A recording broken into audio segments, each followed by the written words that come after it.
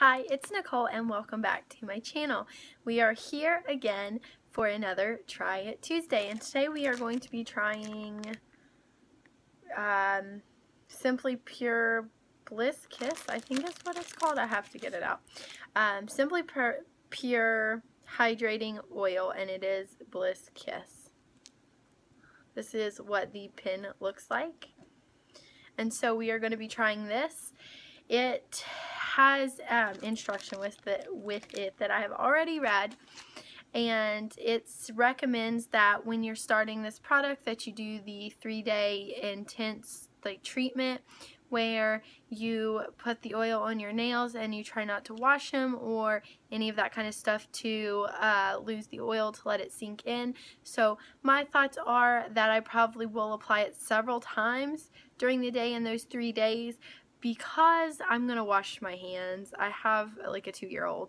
I'm going to need to wash my hands, and I shower every night for the most part. So, you know, I'm going to lose the oil. So I'm going to apply it at least twice a day. Depending on how much I wash my hands, I may apply it then too. So I'm going to let you follow along with me for the next few days. Okay, so here is a closer look at the nail pen. And here is my nails on day 1 before I started using it. And yes, I have acrylics. That's why I was kind of really interested in a nail oil, because my nails are always kind of brittle when I get acrylics and they grow out.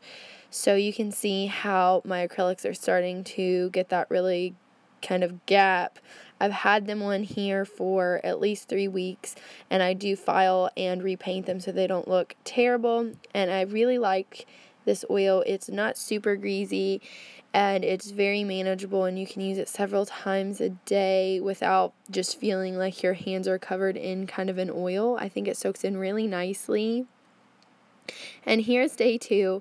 I decided between those 2 days that my nails were getting a little too long, so I wanted to file them down, change up the color, because they had been the white tip for her almost a month, so I just wanted a change. And when I have acrylics on and they start to grow out, I do change them a lot, because when I try to grow them out, I like to file them a lot, file them down, and let them grow out naturally, and just change the colors up so that they don't look really kind of weird with getting a big gap and just looking kind of awful. I like this nail oil. It has definitely seemed to help me from getting hangnails and that kind of thing, and I've decided on day 2 that it would be best if I would stick some underneath against my natural nail too, so that it would be getting the oil and not just my cuticle and the acrylic nail.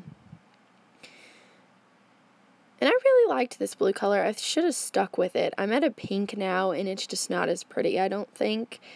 And the next day you'll see is on day 4, which is here's day 4, and it's after I completed the 3-day treatment that they suggested, and I just am keeping going with this, and now I'm over a week with using this nail oil, and I feel like even some of the darkness around my cuticles from the hangnails and the peeling skin and that kind of thing is already starting to go away slightly, and I do feel like my nails are already kind of growing.